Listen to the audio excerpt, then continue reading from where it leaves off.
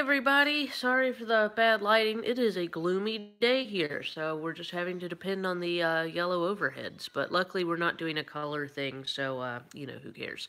I just look extra tired.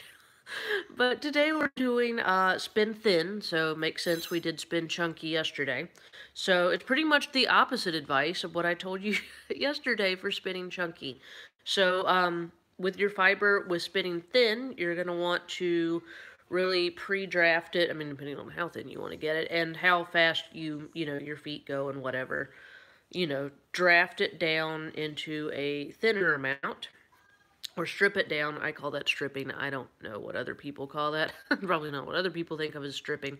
And I go through and then really pre-drafting is going to be your friend with spinning thin. So, pull it into strips and then go through and really pre-draft it so that you're not fighting with it like at the orifice.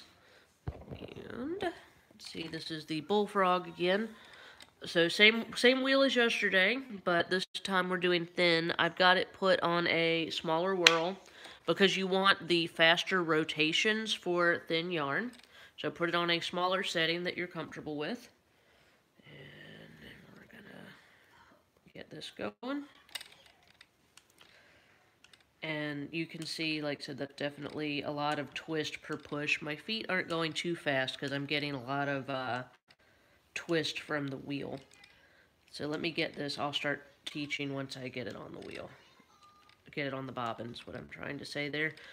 I haven't had enough coffee this morning. Okay, so it's officially reached the bobbin, so now I'll start teaching. So with spinning thin, let me get the camera over here.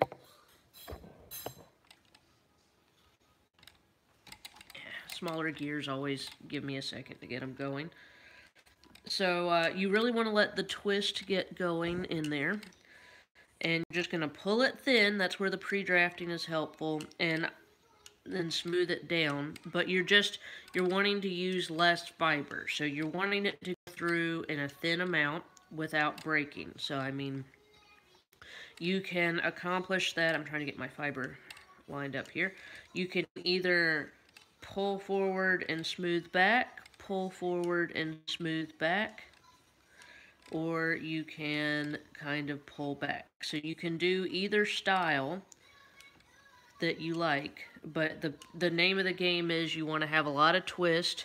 That might be too small of a gear for me. I think my feet like to go faster, so I have a good many gears on this wheel. There we go. Yeah, I like that better. I have a good many gears on this wheel, so I can use a smaller one without it being too small. But you just are wanting to get the fiber pulled really thin and then get the twist in the fiber. So the thinner you pull it, where you can almost kind of see through it. And then I use that finger to kind of smooth down and get it really compacted. If it keeps coming apart on you, just, fluff up one end, put that end back together. That just means you need more twist. So you need to let more twist. See, I'm really letting the twist build up into it. So if it's coming apart, that means you need more twist. So maybe a smaller gear ratio or just hold on to it a little bit longer. Also, the uptake with thinner yarn, you can tell the uptake is the tension, so you may have like a tension strap, I have a tension block. People that like to spin really thin, you don't want too much tension because you want to be able to hold on to it a little bit longer here to let that twist build up like I was just talking about. So if you feel like it's coming apart or being pulled away from you too much, then you need to loosen up on your tension. For thicker yarns, you want more tension, typically. For thinner yarns, you want less tension. Some people totally take the tension off, the people that spin like super crazy spiderweb thin yarn, and that's pretty thin. Well, anyhow, that's what we're doing today, and like I said, sorry for the bad lighting. It's really rainy and gross here, so I'm going to go drink some coffee, and hope you have a good morning, and I will see everybody's yarn on Facebook. Bye!